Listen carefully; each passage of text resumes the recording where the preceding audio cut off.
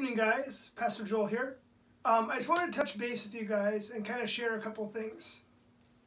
This morning, I was going through Joshua with my boys, and we were finishing Joshua chapter 1.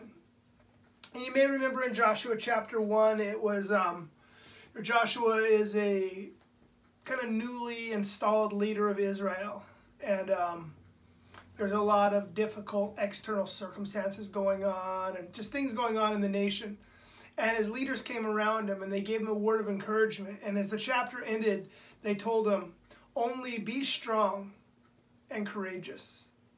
And I was thinking about that a little bit. You know, that command to be strong and courageous. And as you know, we, like Joshua, are in the midst of some very difficult external circumstances. There's a lot of strange things going on. We're just in a difficult time. You know, on one hand, we hear, oh, it's not a big deal. It's going to be over in a couple weeks. You know, just wash your hands in Netflix. Things are going to be fine.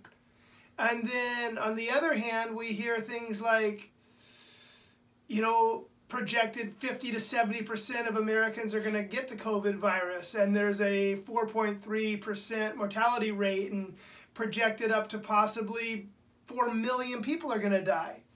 And so we hear these conflicting reports, and we're kind of like, well, what do we do? You know, are we gonna be in quarantine for the next 4 months and we can't get a haircut until the 4th of July? Or are we going to be back to normal by Easter? And we just don't know. And I suspect that the truth probably lies somewhere in the middle, as it usually does. The naysayers are wrong and the extremists are wrong. And the truth resides somewhere in the middle. But what I want to say is this. Ultimately, you know, it doesn't really matter what happens. I mean, in the short term, sure, it matters.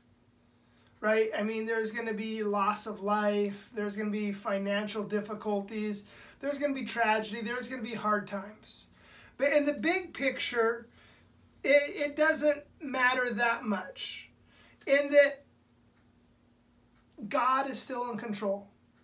You know, as I've said throughout this time, and I'll probably continue to say through the rest of the crisis, my mantra sort of is, God is still on the throne.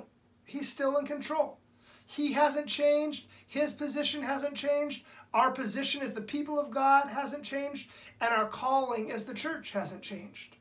All those things remain the same.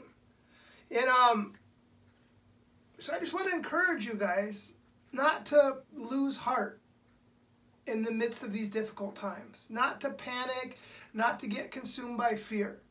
And also I want to just kind of put this thought in your mind. You know, we live in a culture right now that is so busy all the time. Like never before in history. We're constantly on the go, this and this and this. And all of a sudden that's changed.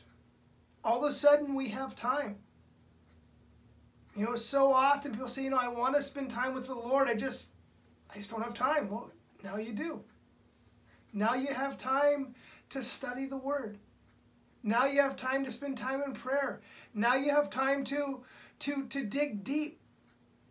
And also you have time to be the church. And I encourage you to do that during this time. It's true that we can't gather together in the Acts 2:42 fashion, right? We can't pray together. We can't fellowship together. We can't break bread together. We can't worship together right now. But we can still do those things with each other in a sense. So I encourage you just to use this time to reach out to people in the church. I mean, we have Facebook Messenger. You have FaceTime. Man, you can write a letter. You can pick up the phone. But just stay in contact with your church body. Don't let yourself, you know, we're social distancing. We're physically isolating, but don't let yourself isolate spiritually. Don't let yourself isolate emotionally. Stay connected with the people of God. And on that note, I want to encourage you guys, if you have any prayer requests, and send them into the church office. The email address is info@ccedmonds.com. Make sure and get those prayer requests out so that we can be praying for you. And if you're having a hard time, don't be afraid to pick up the phone. Don't be afraid to give us a call. Let us minister to you. And, some of you guys, I know that there are at least 4 positive cases of COVID-19 in the church right now. There's a lot of other people who have compromised immune systems who don't feel safe to go out right now. If that's you and you need something, let us know. Let the church know. And we'd be happy to run to the store for you, to drop stuff off for you. We have people who want to serve. We have resources. We just need to know what the needs are.